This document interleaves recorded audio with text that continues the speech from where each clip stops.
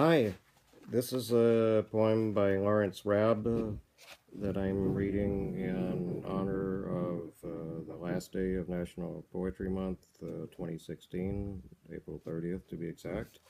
And it's from Mr. Raab's book, The History of Forgetting. And this has the title, The Invention of Nostalgia.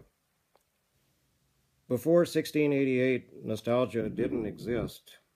People felt sad and thought about home, but in 1688, Johann Hofer, a Swiss doctor, came up with the word. It wasn't what he himself was feeling, but a malady he had observed in soldiers along the frontier.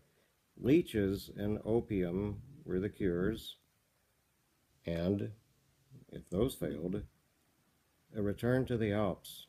Therefore, homesickness, nostalgia's symptom, the way your stomach felt that first night at summer camp. Though, if you cried so hard you had to leave, later you probably found yourself thinking, they're swimming now, they're having lunch. And you felt sad in a different way. Imagine those soldiers sent back to their mountains, some of them wondering why they're not happy. How much it hurts to want what's gone. All those days that have left their cloudy pictures in our minds, and the smell of certain rooms, the light through trees at certain hours.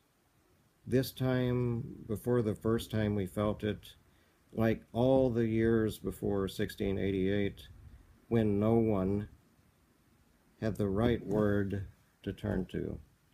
Thanks very much. Hope you enjoyed it.